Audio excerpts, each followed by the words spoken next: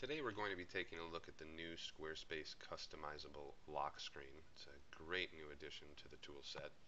It can be found by heading over to the design area in the back end of your site, and then you're going to look for the lock screen choice.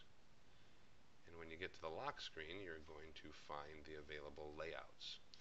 And Squarespace actually has 6 pre-made templates or layouts where you can create really cool password protected screens. And each one then has its own set of options, which can be found under the other choices here. Branding and text, which relates to your logo, headline, body copy information. Imagery, where you can choose to use your own imagery, simply hide the imagery and use colored backgrounds, as well as a whole variety of different style adjusting tools, from the logo size to the font size and the shape of the password box and so forth. To lock a page on your site, you actually have a couple of different options. One option is to lock down your entire site, which can be found under settings and then security.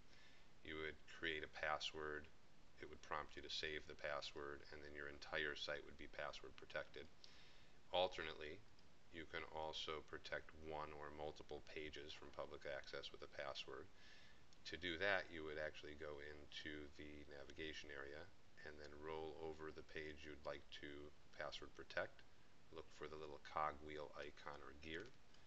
Once you click on that, it brings up the configure page box, and there's a field for a password there. So entering a password on the pages, and it can be different per page, can also allow you to then display the new custom lock screen that you would design and put in place. So this is a great addition. Used to be we'd have to custom code these to get nicer layouts and effects, but certainly a lot of uses for photographers, clients.